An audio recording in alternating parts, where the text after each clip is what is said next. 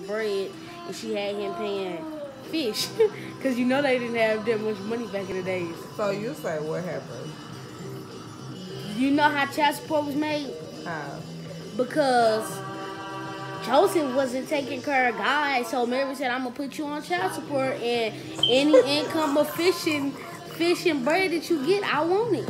Whatever fish and bread you get, you want it. That's what Mary told Joseph. Yeah. But Joseph really is not Jesus' biological daddy. Who was his? But that was the person that was helping, supposed to be helping, taking care of Mary.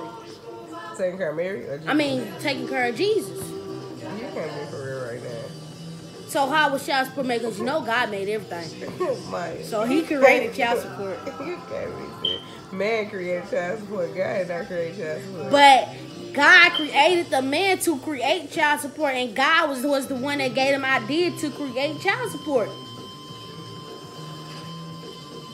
And he went back to his dad and was like, "Oh, I could tell him to create this because this is one of the things my mama put my daddy on."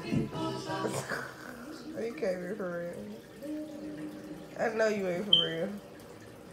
So how was it made then? Let's find out.